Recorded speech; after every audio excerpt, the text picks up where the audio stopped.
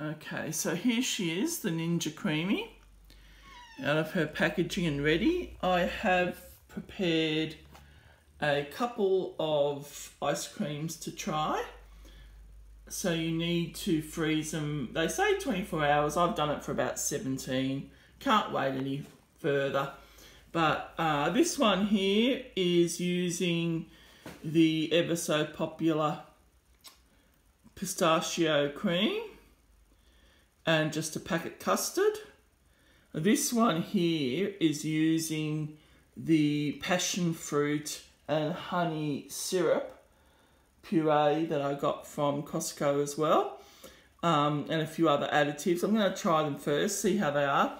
This here is something that's recommended that you add, and it's just like a quarter of a teaspoon, but what it does, it helps to stabilize the ice cream and thicken it. And that's not just for the creamy, but also if you are making ice cream in a conventional churner. So let's have a quick look and you'll hear it click into place. So were there any prepared substance in there that would be ready to go? And you've got your controls up here. So you've got normal ice cream, light ice cream, and those two just have to do with the amount of fat and sugar in it. So some people like to use very low fat and low sugar mixes with protein shakes and almond milk and all that sort of thing. That's not BJ. BJ's up here with the fat and the cream. Okay, so I'm going to use that one. Maybe later on I'll try some of the other ones, but these ones have cream or custard or something in them. There's a gelato one that you can use for fruit, which I'll be doing eventually. There's a sorbet one. Oh, actually, the sorbet one's for fruit. I'll have to look into the gelato one a little bit more. There's a smoothie bowl, which I'm really fascinated by.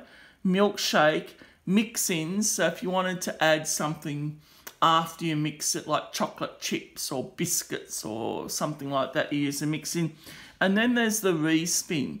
Now, I will tell you that my research has shown that you have to spin it usually at least twice.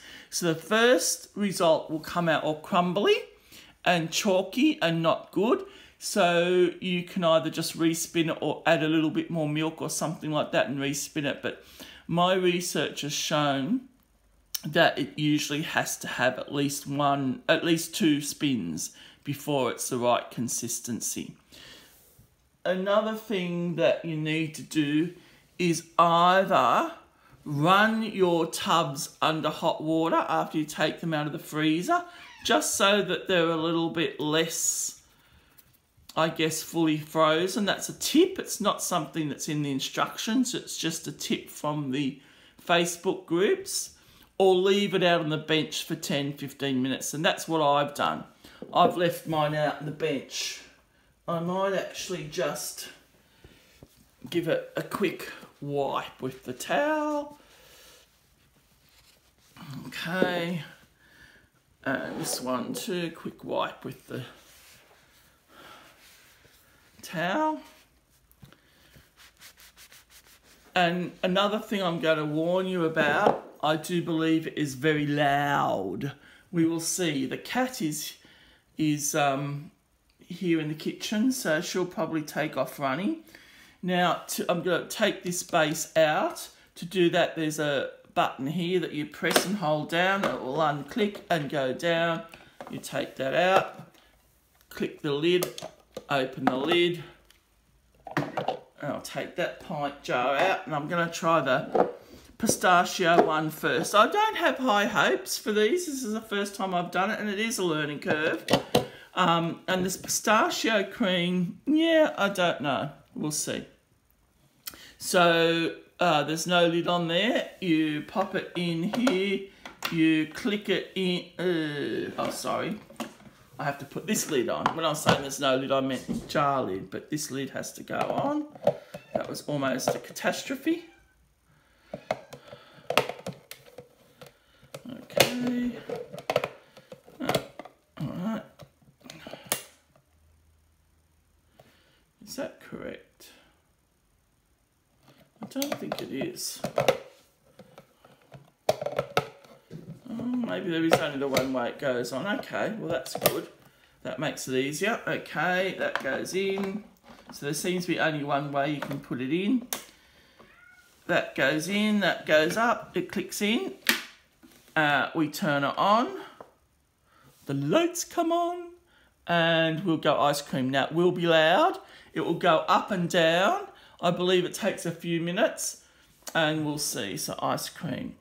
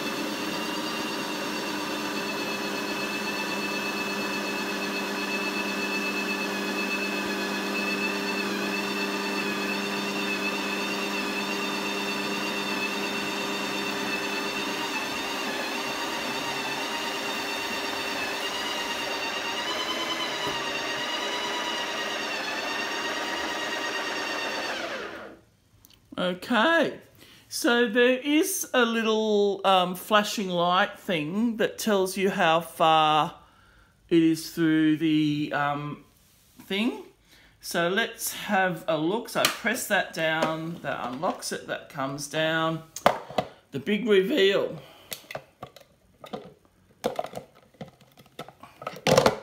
Oh, okay, interesting.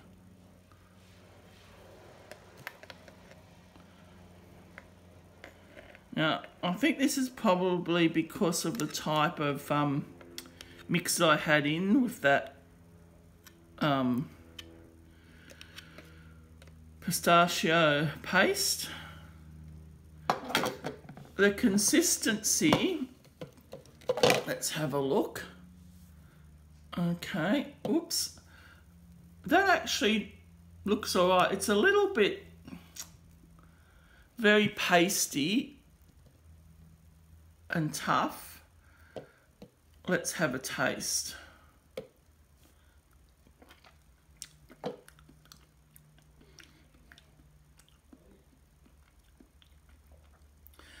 The texture is magnificent.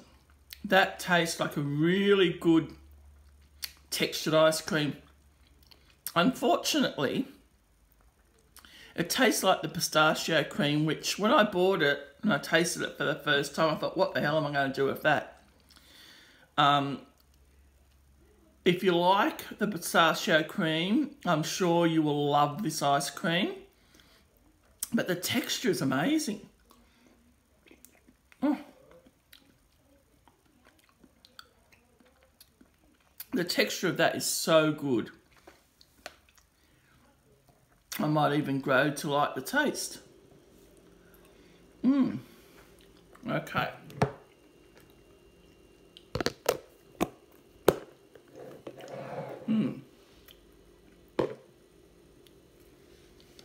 Now, one thing I didn't think of, in between churning you have to wash this out.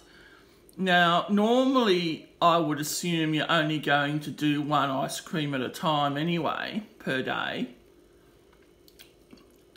That is really good. That is really good.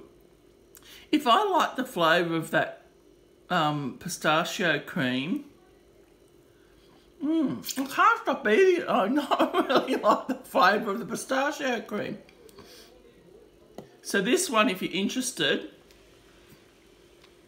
it was approximately 100 mils of pistachio cream, 200 mils of the custard that I bought in, I think it was a Paul's custard thing, 100 mils of milk, and a quarter of a teaspoon of that guar gum. And that's good. Now this is the one I'm most excited about because I love passion fruit. I can't walk past passion fruit.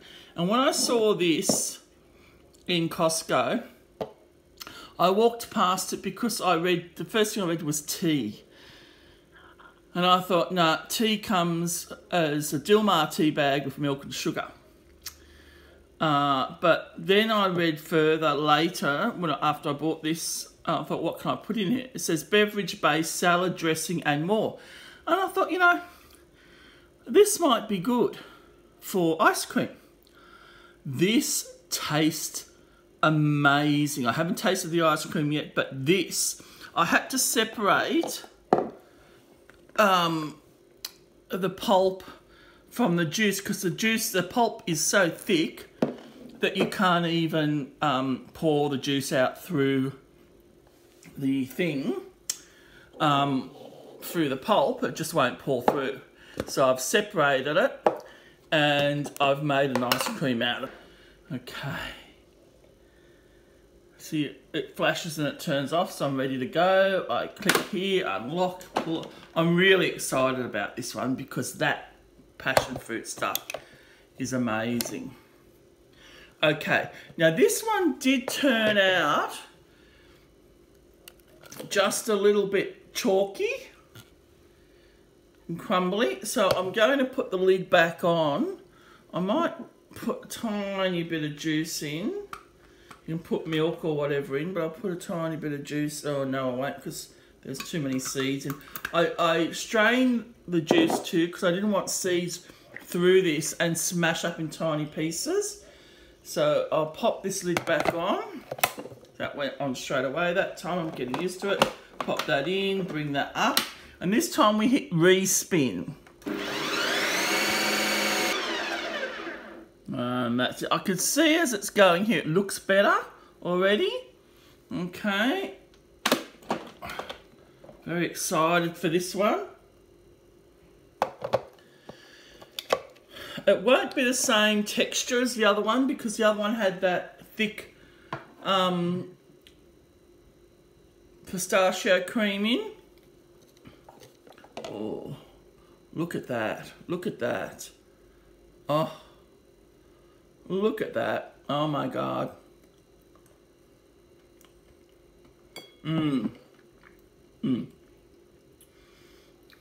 That's, oh. The flavour on this is just amazing. It's a little bit icier, and that's because that other thing that I used was full of that pistachio paste is very thick and fatty. Where this one, oh my God, that's good. This one was 100 mils of the juice of the passion fruit.